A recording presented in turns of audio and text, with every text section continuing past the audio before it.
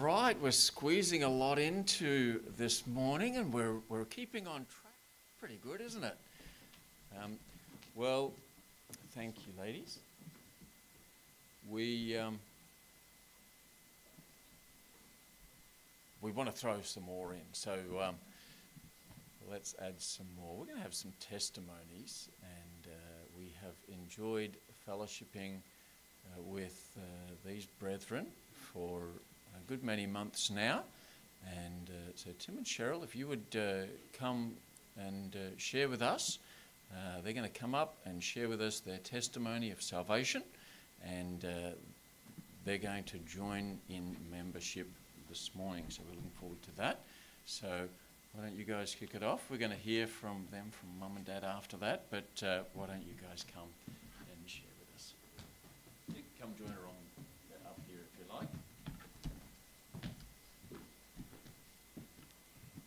My family and I have been truly blessed worshiping God with you during these past few months.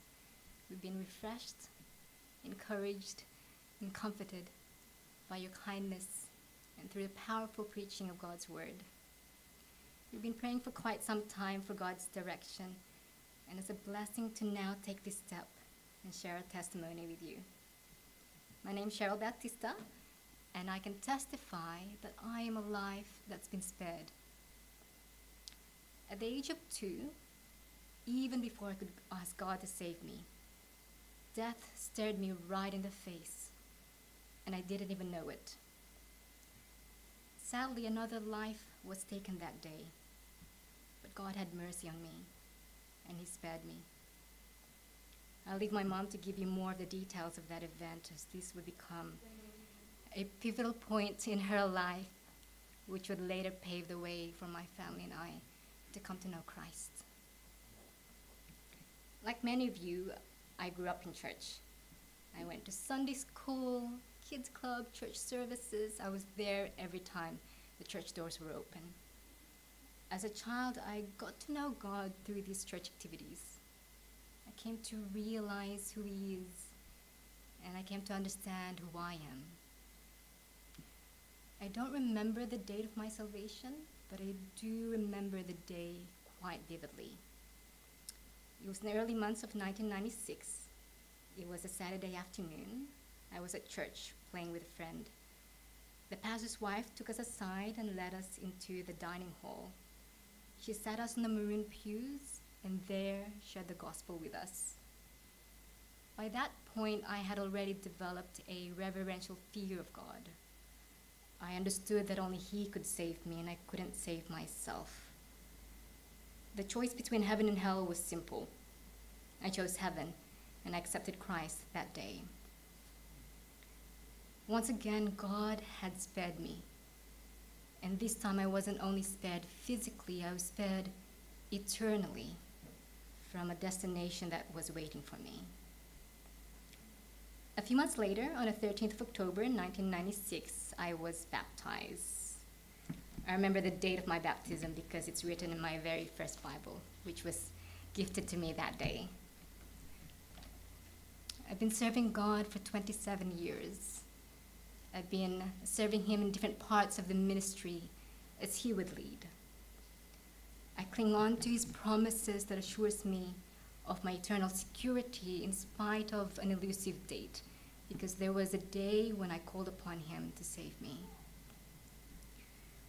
I want to close with a verse in 1 Timothy chapter 1, verse 12, which reads, "And I thank Christ Jesus our Lord, who hath enabled me, for that he counted me faithful, putting me into the ministry."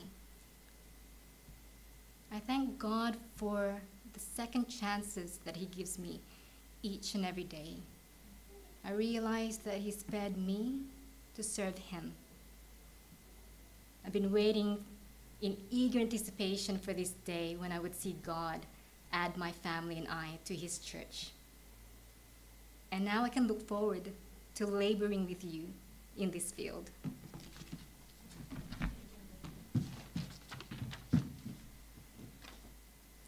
For those who don't know me, my name is Timothy Bautista.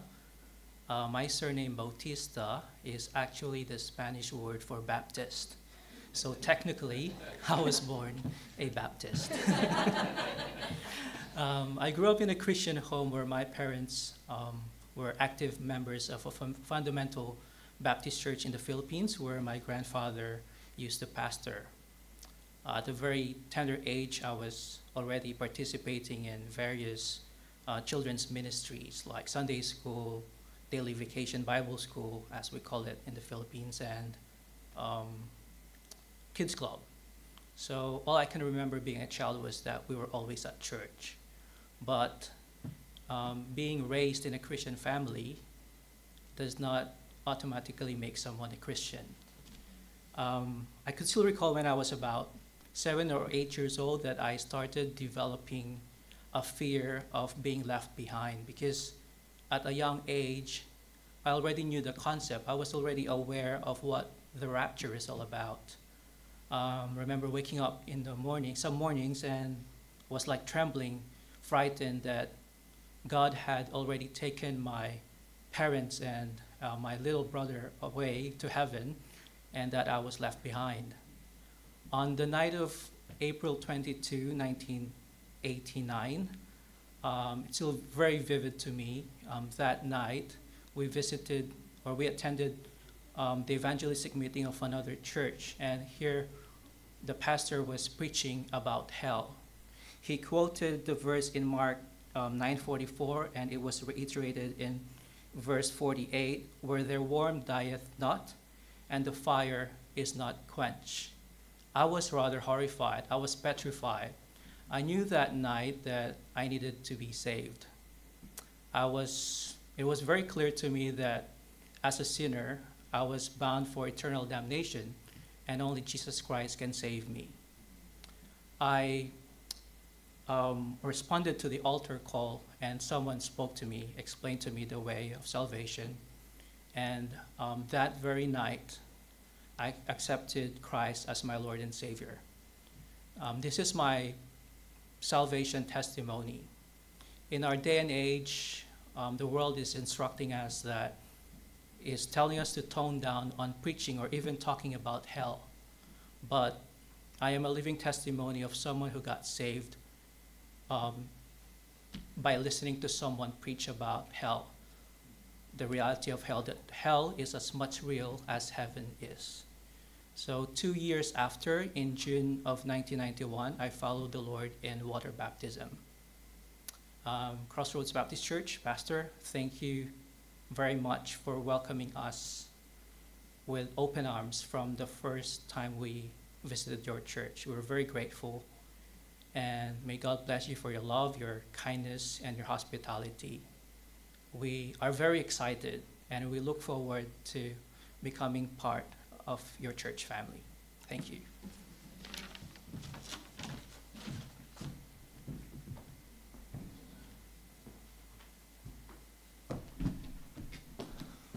All right, that was a blessing, wasn't it? And so now, Chris and Helen, would you like to come and join us? And you're going to share your testimony with us as well. And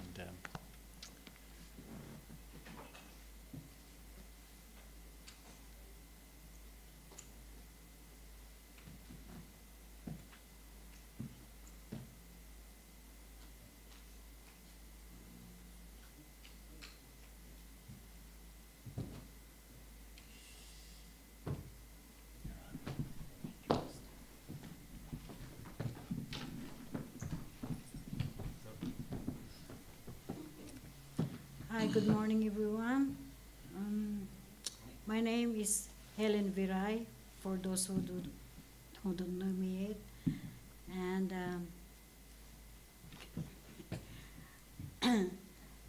I could say I accepted the Lord in 1989, and this is the continuation of Cheryl's testimony. On my birthday, that was April 3, 1989, I accepted the Lord, and straight away God rewarded me with Cheryl's life.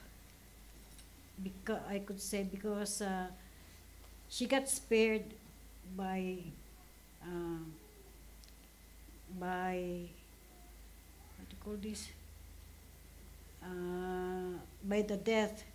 They were outside of the house. We live on a highway, by the way, and she was with her friends. And then this little girl crossed the road, and she got spared. The one that crossed the road got struck by a bus, a bus liner, yeah. So I was so happy that I got my child. And yeah, so that was back in the Philippines. But then, before I became a Baptist, I was a Catholic, which goes to the church every morning after taking my children to school and pray the rosary every morning. But when I learned about Jesus Christ, I was so mad of myself. I said, why? It's only now that I learned about Jesus Christ. I said, I kept praying and praying. I didn't know that I'm praying to go to hell. Yeah. So, yeah, I was really happy that I learned about Christ and I accepted Him. And until now, He is my Lord and Savior. Yeah, and yeah. By the way, I got baptized twice because in the Philippines, I got baptized there on the at the river, close to the church, which I go. And then when we came to Australia, I was rebaptized in 1996 because the church where I go in the Philippines cannot be contacted, so pastor rebaptized me. Yeah. So I'm thinking, I don't know if Pastor Brad will rebaptize me again. Yeah. But anyway, I'm so happy, church, that you have the open arms, open hand, welcoming us every day here at the church. And yeah, I can't wait to be a member. Okay, thank you.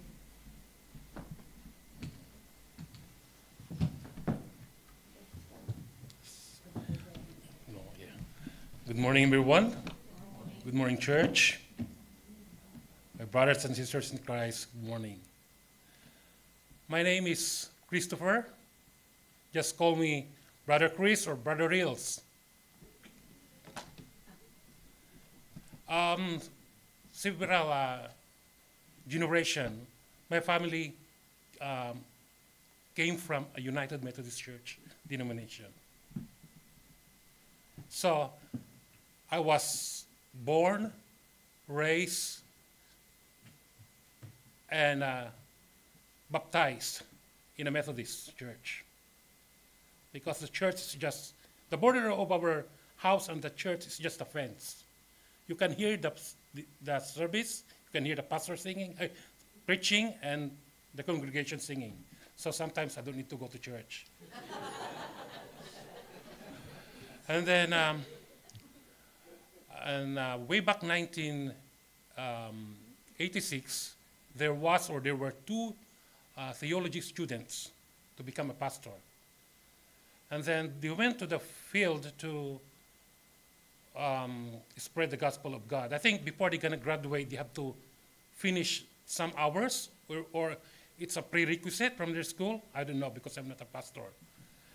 And then when they finished the course, they came back to my hometown. They chose my hometown because there's no other churches, only Catholic Church. A Catholic church that built during 16th century. It's the biggest church, the biggest Catholic religion in my hometown. But thank God, when those pastors came pastors came, because there are two of them, there were 300 souls saved. At that time, I was not even, saved yet. Because I said, I'm already a Methodist. I said, what for? I close my eyes and I open my heart. So every time they have a service, I dress up and I go somewhere else. I don't want to see them. And I said, every time I see them, oh, here comes, praise the Lord again, they said. And then the very first who converted is my mom and my siblings, only me, maybe because of pride. And then one day my mom asked me, why won't you try to come and just listen? So, okay. One Sunday morning, I dressed up and I sat in front of that pews or chair. And then exactly that day, the sermon is about Helen, about the rapture. And I said, oh, I'll be left behind if I'm not going to accept Jesus Christ. And that night, I dreamed that I was not caught in the rapture. In my dream, I dive in the river because the soldiers are coming. They're going to kill those who cannot worship God. So the following Sunday again, I forwarded in front. And I accept Jesus Christ as my personal Savior. And I thank the Lord, I'm saved. And that pride become fried chicken. Thank you.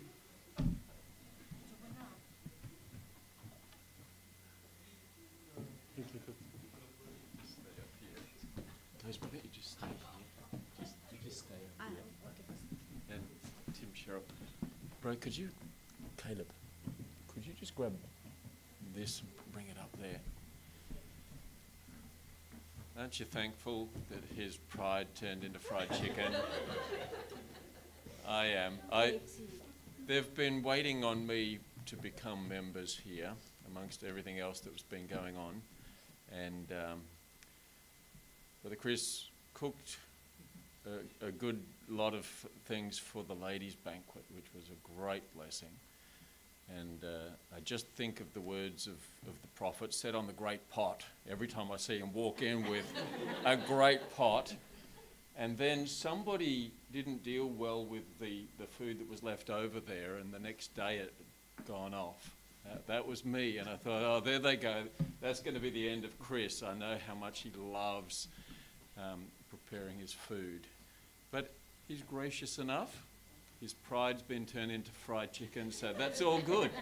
So they're going to sign with us. Thank you.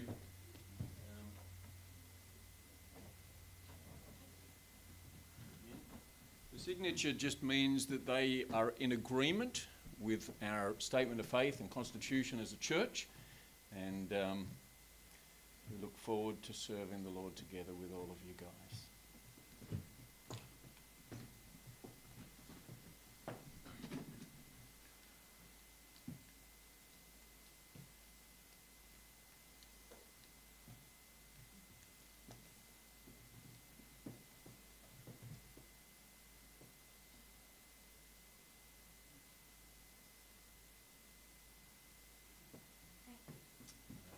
Lord bless you guys.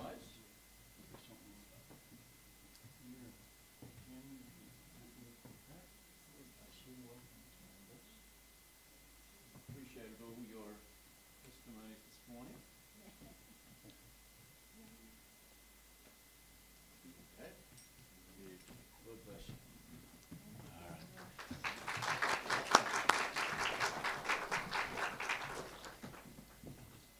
Isn't it a blessing that the wonders of true salvation, the gospel, can bring tears to the eyes so many years later as we reflect on God's goodness and mercy and salvation that he proffers to his own.